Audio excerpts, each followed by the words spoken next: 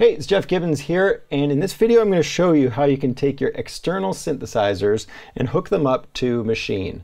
So it's going to be a bit of a basic video, but I just want to get people started on this and walk them through some of the difficulties I had when I was trying to get everything set up. So what I've got here is a little song, and you're hearing some drum kits from the Maschine expansion packs. I've got like Meteoric Rides and a couple other expansions in there. And then everything else on this song is external synthesizers. So let's just have a quick listen to that.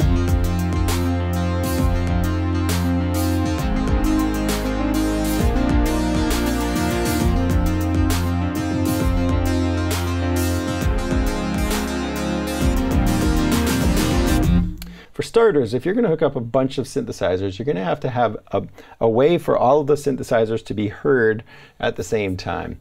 You don't necessarily have to do that. You could do one synth at a time, but the way I've got it set up, I've got a bunch of synthesizers all fed into a little tiny mixer over here. And this would be a way to get around having an audio interface that doesn't have more than 2 inputs on it. So what you could do is take all of your synthesizers, and you could feed them into a mixer and then take those into your Maschine inputs, your audio inputs. Or if you have an audio interface that has more inputs on it, you could easily hook them up to the different inputs on your audio interface. And so I've got a mixture of both happening right now. And the thing I like about having them go into my audio interface and using the direct monitoring feature of my audio interface, I can hear my keyboards whether or not there is an audio track or an audio group in Maschine that's activated with monitoring on. So for my Juno group, what I've done is I've got my patch all set, and this synthesizer doesn't have the ability to store patches. So it's super old school. There's no MIDI on it. So what I do is I record it as an audio module in Maschine, and later on I might turn that into a sampler so I could do some of the sample editing to that if I wanted to, or I would just leave it as an audio module if I just want to play it back. Go over here, make a group, and then on your first sound I'm going to click over on the left hand side right here, this little waveform looking thing. So there's my Juno right there. I can see it's coming in, but I have to make sure I choose the proper source. So right now I've just got a mono connection, and that's going into inputs 4R on my Claret 8 pre down there. So that's the last input. And that's just the output of this little mixer. And then when I press record, I'm going to be recording the sound of the Juno onto my track. I'm going to keep it on loop recording mode. I'm going to keep the length to 8 bars and set the target to take. And this monitor button right here is the way that you would hear the sound of the synthesizer if you didn't have direct monitoring set up with your audio interface. So if you are having difficulties finding that, just go to your audio track and start with the monitor on, and that will allow you to hear the sound of your synth as you're playing it. So what I'm going to do is I'm going to press start, and then I'm just going to press record on my track. So here we go.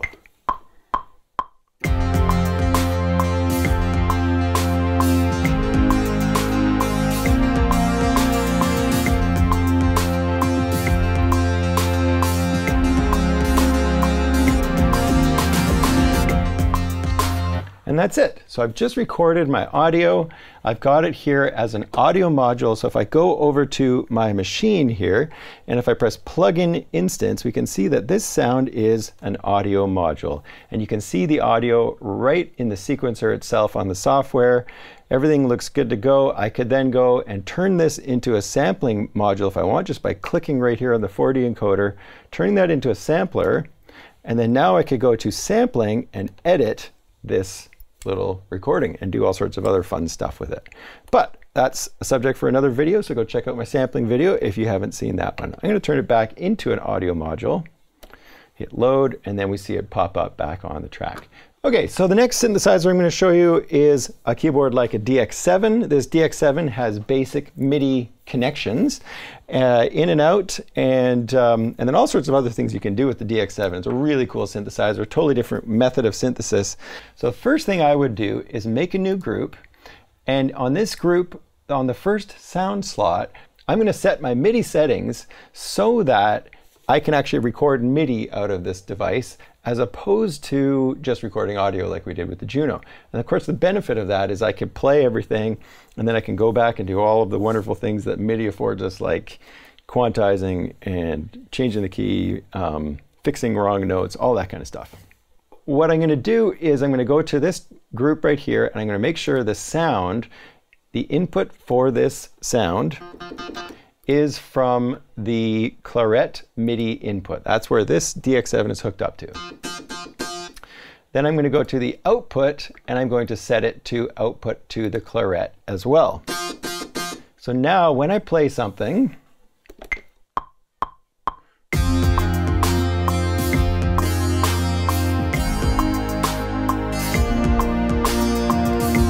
so now let's play that back.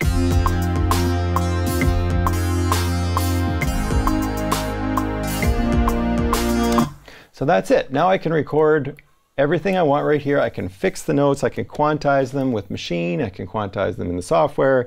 I can do all of those things that we can do with MIDI. I could take all of these notes and move them up the octave.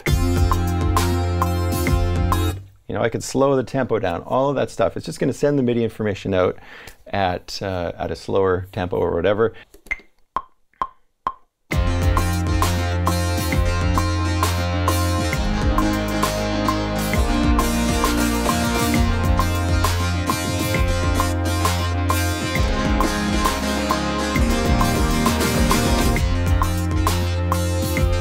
So there's my MIDI information. Maybe I'll quantize that 50% and one more 50%, which is like 75%. What you're going to need to do is turn this MIDI information into audio.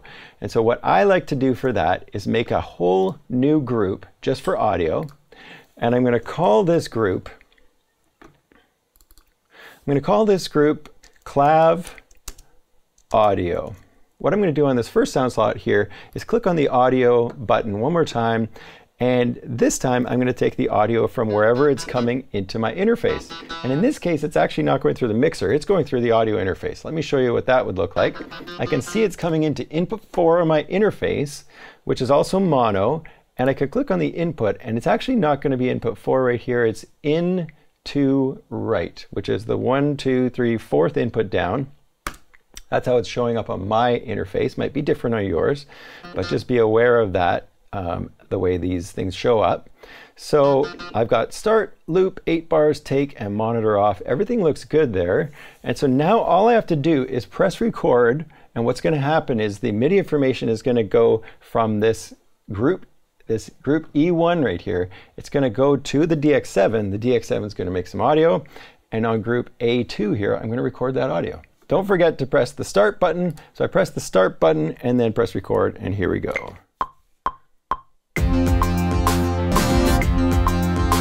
And that's it. There's our DX7 audio.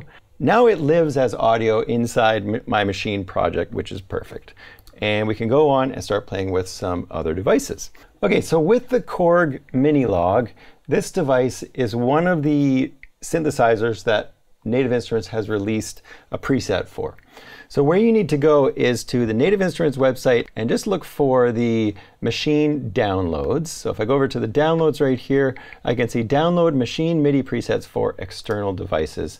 So you click on that, download that, and install it. There's a little PDF in there to show you how to install it. That'll show up if you go into Maschine Preferences and go to Library, and then to User, you'll see your external devices will show up right there. And then just hit the scan button and it should show up for you. And then what you need to do every time you're working with Minilogue is just make a group, go to your first sound. On the left-hand side, click on the user category, and then I like to go to sounds. And then over here, click on where it says instruments external. And then of course we can see the Minilogue right there. So double click on the Minilogue. And what that's going to do is it's going to give you a set of macros. So before I do anything, once you've got your Minilogue set and you've chosen your Minilogue external instrument preset, what you need to do is make sure you have MIDI set up properly. Now, I got to be honest, I hooked this thing up via USB. I could not get it to work. So I'm not sure what I was doing wrong. I make sure I had USB and MIDI set on the Minilogue, but it just was not working for me, doing all sorts of crazy stuff. And so what I've got instead is MIDI cables connecting to the Minilogue, and I find that's working just fine. So if I go over to the MIDI settings, I go to my output and I choose destination, and then in this case it's the Claret 8 pre MIDI connection again.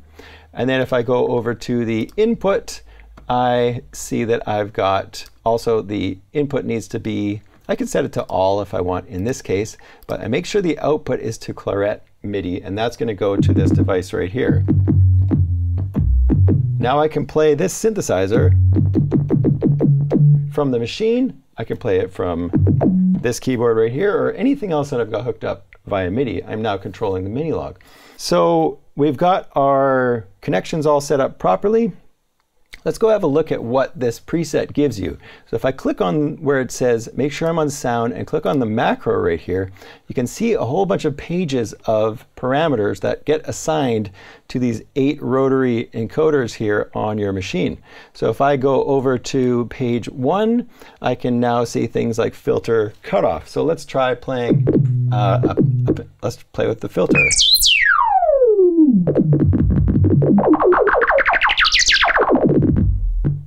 So all of this kind of stuff can now be recorded onto our track. So we can use Maschine to control any of these control change parameters, or CC parameters. So they're already set up for us. Everything on this device is mapped out, or most of the things on the device are mapped out up on the top. So I can see all of these different macros. I can go to amplitude, and I can start playing around with the attack. I can play with the release. So I'm going to go to this bass patch and re-record the bass line. So here we go. I'm just going to start it out, make sure my pattern's 8 bars long.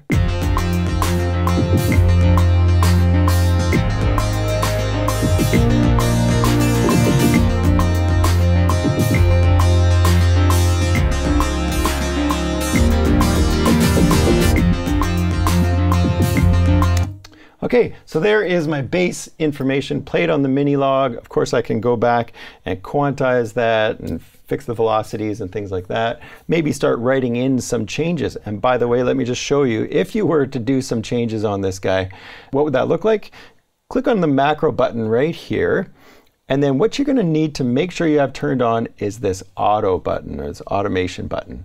And if you turn that auto button on, what you'll be able to do is record the changes of some of these macros. So either you hold it down and make your change, or you press Shift Auto to leave that locked. And with that locked now, any changes I make here will start showing up in the lanes beneath your MIDI information. So let's go over to this and just try messing around with this. It's going to sound like garbage, but that's fine. Here we go. Auto is on.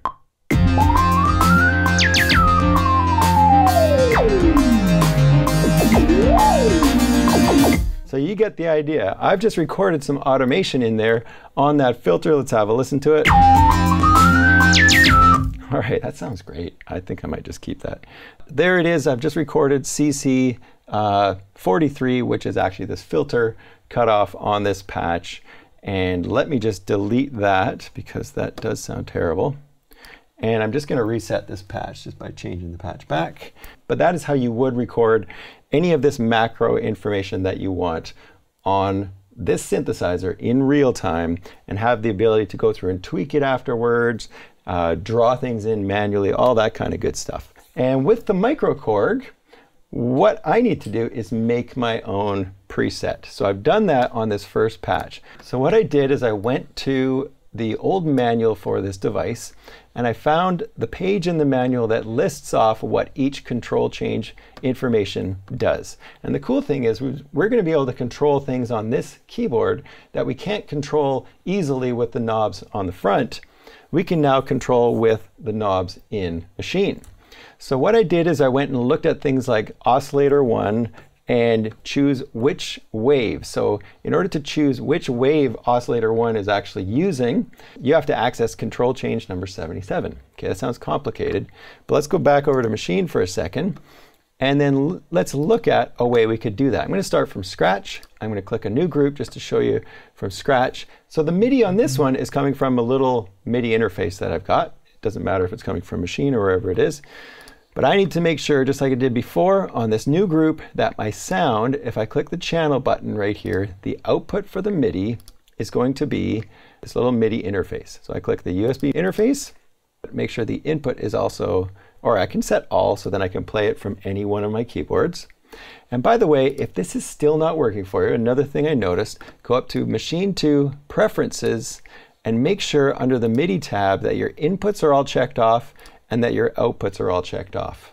That sort of held me up there for a little while. Make sure those are all checked off so that you can send MIDI in and out through these different connections. Let's make a new scene just to check this, that it's working. Let's press record.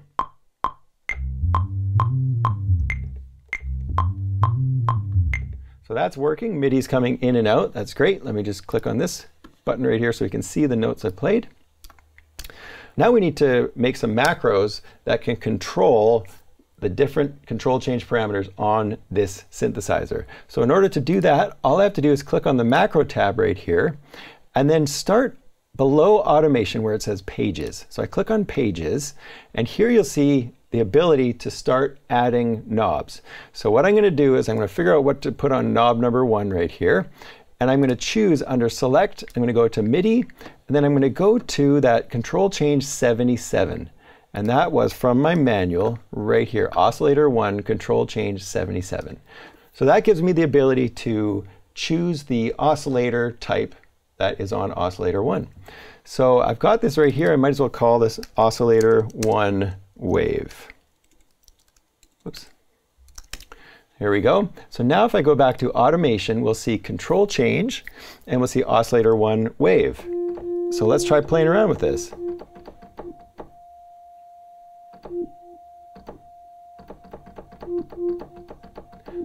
So you can hear it cycling through the different waveforms. If I look here, it actually tells you, it goes from saw to square to tri based on these numbers. So once you hit 18, you're into a saw wave and so on and so forth.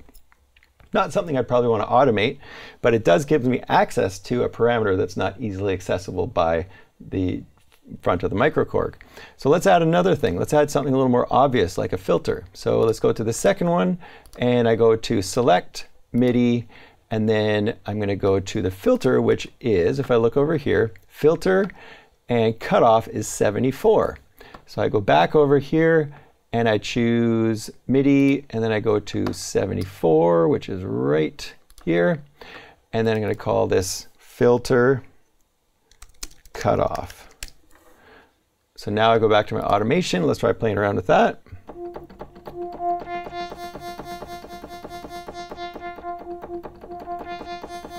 So you can hear it controlling the filter cutoff just like this knob would on the Korg itself. Now I'm controlling it from Maschine. So you go through, make all of your macros that control any of the control change information you want to control with the synthesizer. Now you can do that all through Maschine. And then you can go over to your sound and you can go right-click your sound. You can now save that as a preset. So every time you want to work with the Microkorg, you just pull up that preset. You've got all your macros ready to go, control the synthesizer way deeper than you could easily control this device from the front of the device itself. It's a really cool feature. So don't forget, if you want to write in some information, something like a filter,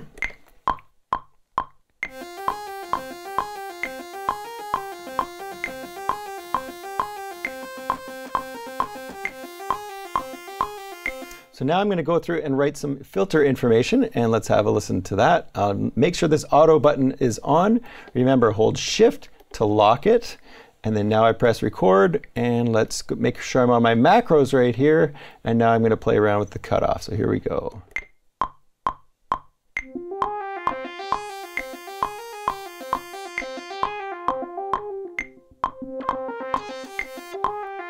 And that's it. So now I could go in and I could expand this lane. Let's make this a little bit bigger. And I could go through and I could start editing this information, get it really precise if I want. And don't forget to press the E button to turn between the arrow and the pencil when you're in the sequencer. So I press the E button, and now I've got this. Right now, because the snap is on, it's doing really blocky 8 triplets points down here. I want to get much more precise with this, so I need to make sure the grid is turned off, and then now I can draw basically wherever I want. So now I could draw that in. You could do something like more dramatic, something like that.